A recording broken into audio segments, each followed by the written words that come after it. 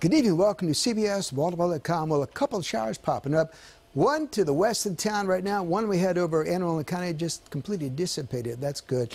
Another one in northern Carroll County approaching northern, probably around Pretty Boy Dam.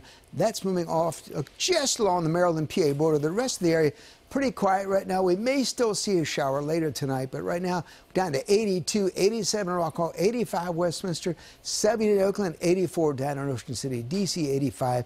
There's a weak frontal boundary with some drier and slightly cooler air behind it. That's what's going through the region.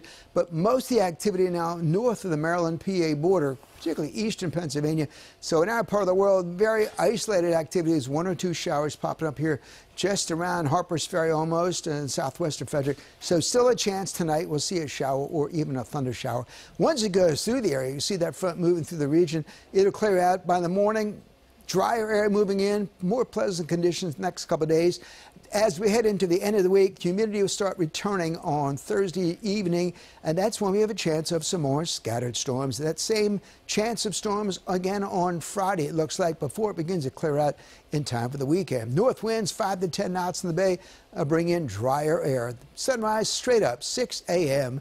Water temperature around 82 degrees in the bay. Tonight then, any showers or storms early on, otherwise partly cloudy, down around the upper 60s tomorrow, mid-80s, lower humidity, a very pleasant afternoon with mixture of clouds and sunshine.